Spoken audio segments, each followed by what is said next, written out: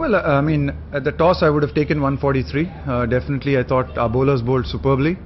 All of them. I thought we rotated our bowlers. We had 7 bowlers, and I thought they bowled really well to restrict them to 143.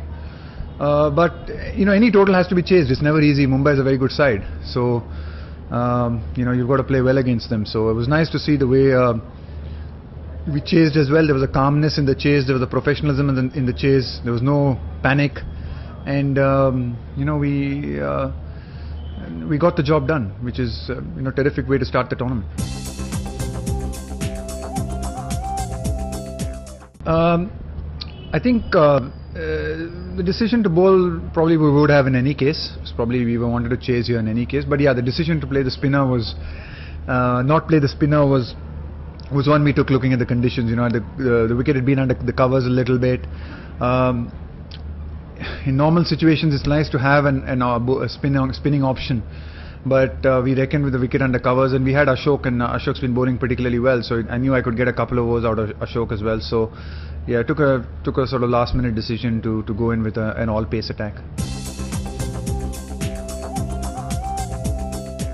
Yeah, I mean, our strategy is that a little bit. We try and be, we know we're up against some very good players, and it's one of the things that we try and do quite a lot. We try and it might not happen in every game, but sometimes you have to just do these things on instinct and do these things in spur of the moment. But that is one of our I think tactics, that we try and surprise people. We play that way. We play a brand of cricket that's we try and do things a little differently and try and surprise people, because we recognize on paper we sometimes don't have the big names that other teams have, but so we've got to be clever and smart with our tactics. I thought we got it right today.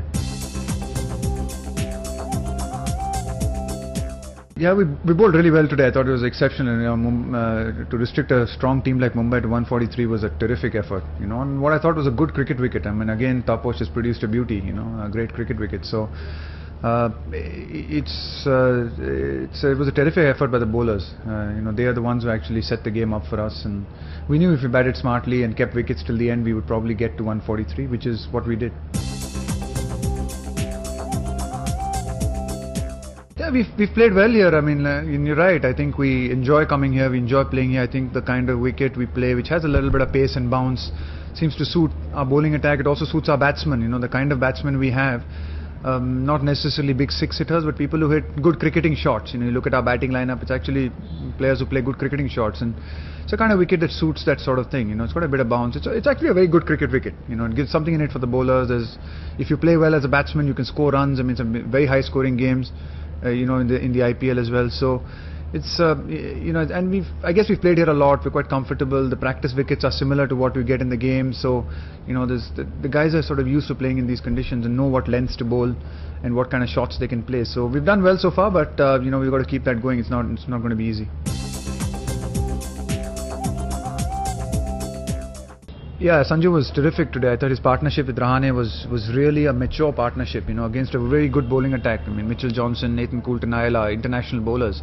Harbhajan Singh, Pragyan Ojha, they literally had 4 international bowlers, and for Sanju and Rahane to play the way they did was brilliant. Just the calmness and the control. They didn't seem panicky, they didn't rush. That really is a good sign for us from both of them. And Sanju's 18 years old. He's learning, he's growing with experience all the time. And these are great experiences for them. I mean, for a kid like him to get an opportunity to play Mitchell Johnson, he's not going to get that opportunity very often. And I thought he, did a good job today. So it's good. I mean, I think there's been a good environment around the group that's allowed a lot of these youngsters to, I think, grow and flourish. And we try and back them, and we trust them.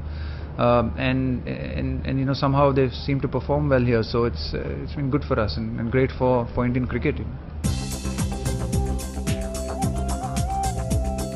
I think one of the things that you try and give them is freedom, and you tell people to express themselves and know that even if they go out and make mistakes and it doesn't come off, we are not going to blame anybody. We try and create a culture and environment where if you take an option and you take a chance and you commit yourself to it, and even if it doesn't come off, that's fine. It doesn't matter, because that's the way 2020 cricket is. You've got to give people freedom to express themselves, and just not me. I think me and the coach and the support staff.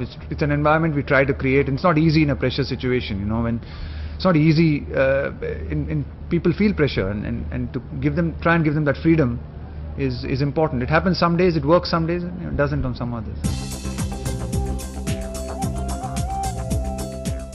I think we recognize we need performances from everybody, and we need to perform as a team. It's sure on his day, 1 or 2 games Watson will win for us on his own.